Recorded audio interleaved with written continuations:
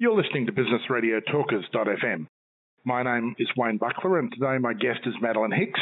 And Madeleine joins me to talk about her real estate firm, Madeleine Hicks Real Estate. Madeleine, welcome to the program. Thank you, Wayne. Madeleine, I'm guessing that, Madeleine Hicks Real Estate tells me what you do, but I've been wrong before. Fill me in on what sort of real estate firm you are.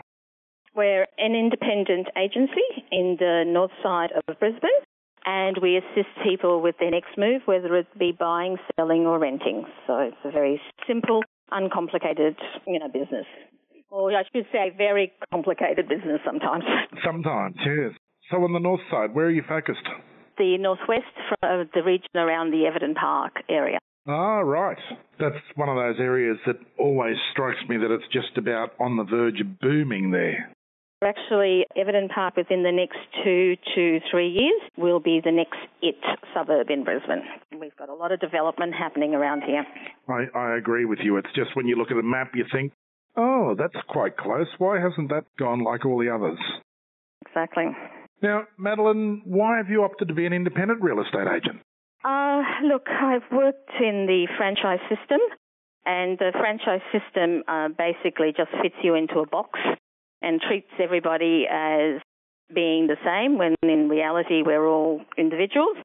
I suppose you could say the franchise system is a cookie cutter effect, where I've decided to go independent. I've been an independent now for 4 going on 5 years, and I worked in the franchise system for 12 years.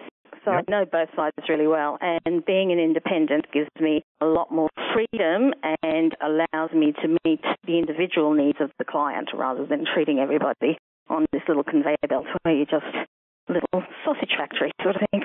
Oh, right. So you think the franchise system kind of constricts your ability to personalise your service a bit? Absolutely. Everything's dictated from the top. So you've got, like anything, you buy a McDonald's, you've got to make the hamburgers all the same. Yes. It's you buy a Donut King, everything has to be the same. Any franchise is exactly the same. Yes. So that's the idea of a franchise. So there's no meeting the individual need. So if I want anything slightly different, it's not going to happen because it doesn't fit the corporate model. And that personalised service suits your personality by the sound of it. Well, I'd like to think so. I was, as I said, I've worked in both, and I just find that there's a lot more freedom. You're allowed to express yourself, and you're allowed to be a bit of an individual. So that suits my clients, and it suits me and the team that I have here with us. Madeleine, do you do property rental as well as sales, property management, as well as sales? We do. Right. We have 2 arms to the business. One is the sales, and of course the other one is the rental department or the property management department. And so when people come to you with their property to be managed for rental, what do you think draws them to you? What do you offer to the mix that's different? Well, to give you an example, last night I got a phone call at 7 p.m. from a tenant who had a huge water leak. A huge water leak. The phone gets diverted to my mobile after hours, even though I don't manage the rentals on a day-to-day basis. I have a wonderful team of 3 very highly skilled property managers. But the tenant was able to contact me straight away after hours. I got on, called the appropriate person that we needed, and it was fixed. Now, you try doing that with a corporate office who finishes at 5 p.m. Yeah, that makes a big difference, doesn't it? Exactly. So I looked after the customer, who's the tenant, and I looked after the client, which is the landlord, and I saved him money and I saved the tenant stress. I guess my next question is the same question, but this time related to vendors. What do you think it is that attracts vendors to you when they're looking to sell their property? Again, it's because we sit with them, we consult with them, we help them and guide them through preparing the property for sale, through the whole sales process. And you'll never hear one of my salespeople saying, this is what the market is saying. This is an educated buyer trying to bring the seller down on price.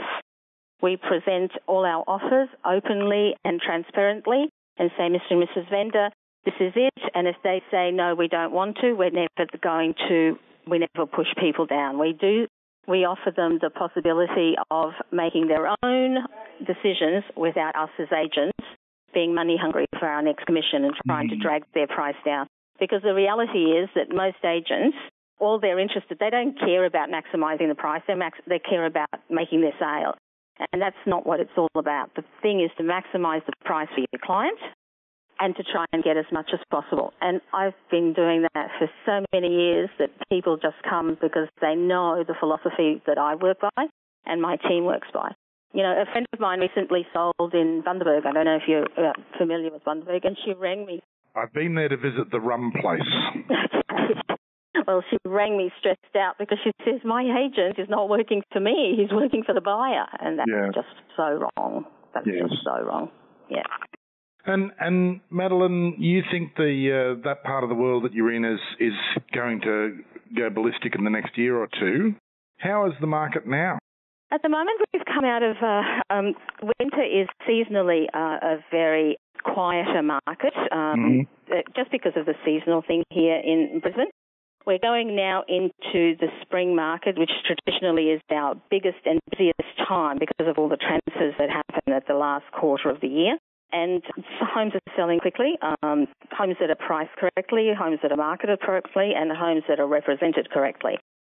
There's still homes out there that do sit on the market for a long time, but you know, you look at their marketing that they've put in place, and this is where sellers go very wrong. They try to skimp and cut corners. Something as simple as a professional photo can cost you very little, yet it makes a huge difference and attracts more buyers. That electronic marketing these days must give photos a really big impact. Well, one of the reasons I'm able to be independent today is the fact that because of technology and nobody today, the real estate office is, you know, the desktop on your computer in your home office. It allows everyone to be on a level playing field because we all upload to the same portals and we all do the similar sort of marketing, but we do things slightly different. We use LinkedIn and Instagram and stuff like that individually for each property. However, it makes those photos, they're the hero image. If you don't have good photography, you have nothing. There are agents out there who write, you know, a 1,000-word essay describing a property. All you need is some really good photography because people don't read anymore. You know, we're so quick and visual. And so if you have some excellent photography and you highlight the benefits, there we go, bingo, it's sold. It's interesting the way the world has changed there. Madeleine, it's been lovely to have a chat with you. How can people reach out to you? Look, if they just go onto my website, just madelinehicks.com.au, and then just give me an email or phone me from there, that's fine. It'll be lovely. Thanks for your time today. I know you're a busy lady and a lot to do. Thank you for sharing some time with us. Thanks, Wayne. Have a lovely day. Bye. Thank you. If you've just missed my conversation with Madeleine Hicks, you've just missed an interesting look at independent real estate in the northwestern suburbs of Brisbane. The good news is on our website we have a transcript. We also have an audio archive on SoundCloud, YouTube and iTunes, so you can catch up with everything you missed there. My name is Wayne Buckler and you're listening to Business Radio Talkers.fm.